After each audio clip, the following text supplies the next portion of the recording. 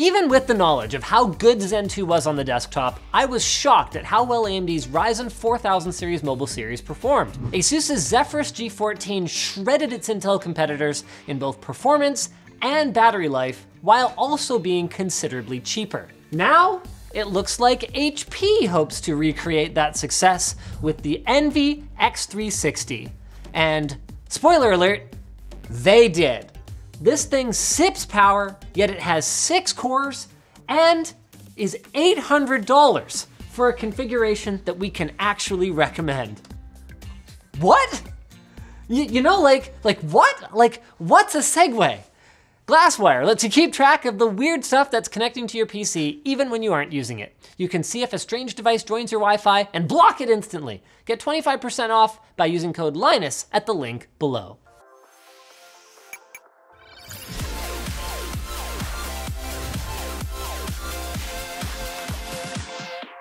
Our config of the HP Envy x360 sports a Ryzen 5 4500U, a 7nm, 6-core, 6-thread processor that boosts up to 4 GHz. The last 6-core Ultrabook we looked at was the Dell XPS 13, a beast of a machine, except that it costs a casual $1,800 US, which is why we will not be comparing the Envy x360 to it. Instead, we'll be testing it against the HP Spectre x360 with an Intel Core i5-1035G4, a 4-core, 8-thread CPU on Intel's newish 10nm node that you would hope would give the Ryzen 5 a run for its money, especially since it's in a machine that costs $250 more. But that maximum boost speed of 3.7 GHz isn't a good first sign. A much worse sign is the performance tests we ran. In multi-core loads, the Ryzen 5 4500U is set to shred the i5 with a 45% higher score in Cinebench. Like, I knew it was gonna win, just not by that much. And remember guys, this isn't even the top spec 8-core model. Even more surprisingly though, the 4500U managed to dominate the single-threaded tests as well, thanks to that higher boost clock. Now, although I don't expect anyone to be doing much hardcore gaming on either of these machines, the Ryzen 5 4500U was also 20% faster in 3D Mark Time Spy, and I'm never gonna complain about a bit more GPU muscle. Thermals, unfortunately, didn't redeem the Core i5 version either.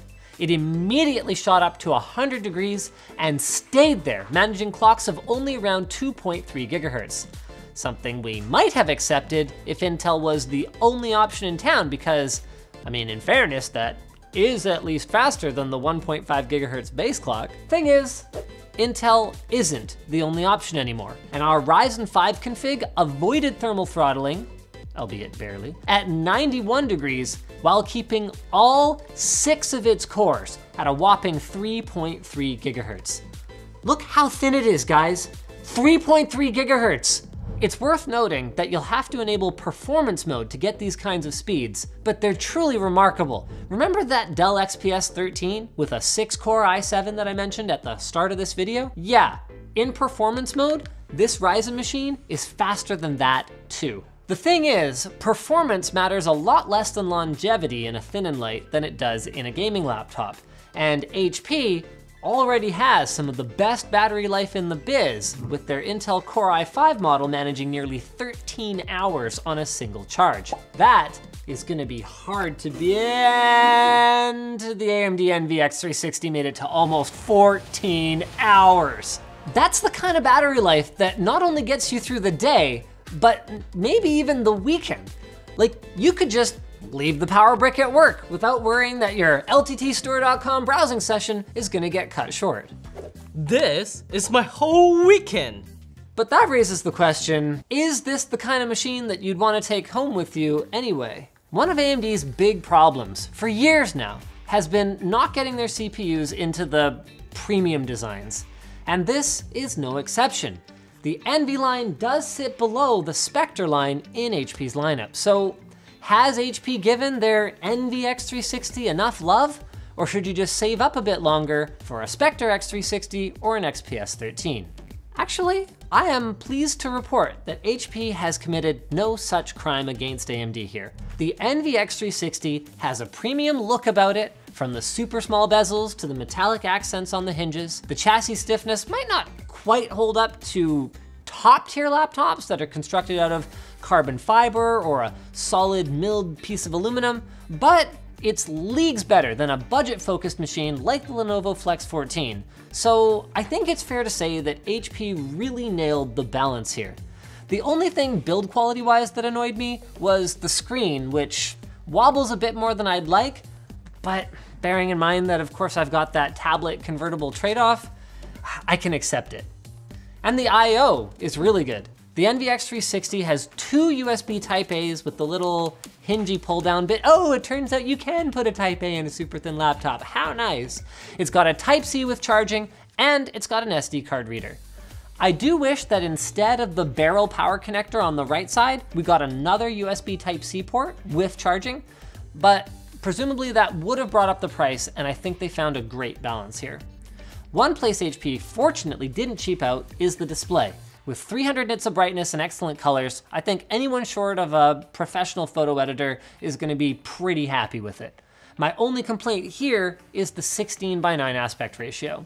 These days, many of HP's competitors are making the jump to 16:10 or even 3:2. And this is even in the lower price ranges, with the Acer Swift 3 leading the way. Get subscribed, by the way, so you don't miss our video on that little number. Staying with 16:9 while chasing small bezels has to be HP's most obvious error with both the Envy and Spectre x360s, because it means that some folks are actually gonna struggle to use the devices comfortably.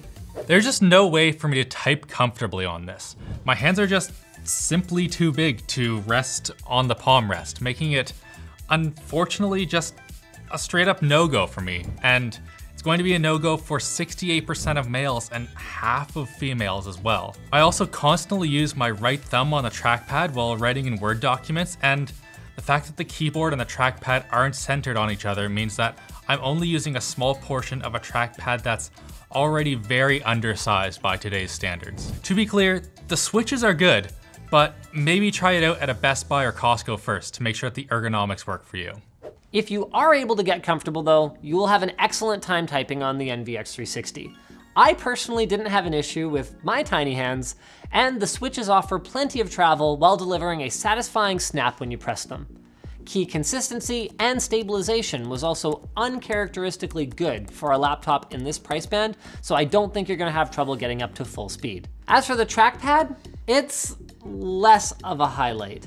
The tracking is still pretty good despite the lack of a glass top, but the small size keeps it from being exceptional or even very good. You will be able to get used to it, but I'd personally be much happier with a bigger bottom bezel, or better yet, a taller screen, and a larger trackpad. Now, to be clear, there are a number of areas where the Spectre x360 is superior to the Envy. Windows Hello facial recognition is a real nice to have, although the fingerprint reader on the Envy is still quite snappy for logging in. And the Spectre also comes with a pen included, with the option for LTE, which could easily sway someone who is constantly on the go. But then again, if you're gonna be on the go, with how much better the core performance and battery life are here, I feel like until HP puts an AMD processor into a Spectre notebook, they have unintentionally killed their flagship lineup right here. For the vast majority of people, the HP Envy x360 is gonna check all the important boxes for an Ultrabook. It's super powerful, especially for the price. It feels excellent in the hand, and aside from the screen aspect ratio, I just have no real complaints about it. I can't even remember the last time that an Ultrabook came through the studio here that was under $1,200 and managed to get a full-blown, no caveats recommendation from me. But this one certainly does. And I hope that as more companies take AMD's mobile chip seriously, we're gonna see more excellent performers at great prices like this one. Speaking of excellent performance at a great price, our sponsor, Drop.com, is featuring the COS GMR54X ISO gaming headset. It's audiophile approved and based on a popular COS headset, and the custom engineered acoustics for immersive 3D sound allow you to get positional cues to hear where your enemies are coming from. There are some changes made from the original, including reduced tension in the lightweight headband for extended comfort, and it includes a cord splitter inline microphone with remote, and a detachable boom mic. The boom mic works with the PlayStation 4, Xbox, and Nintendo Switch, and more without hassle, and you can grab yours today with new users who sign up on drop.com getting $20 off this headset. If you guys enjoyed this video and you just can't get enough AMD domination, check out our full review of the Asus Zephyrus G14. It really is a lesson on how to build a compact, high-performance gaming notebook. Put AMD in it. Haha, got him.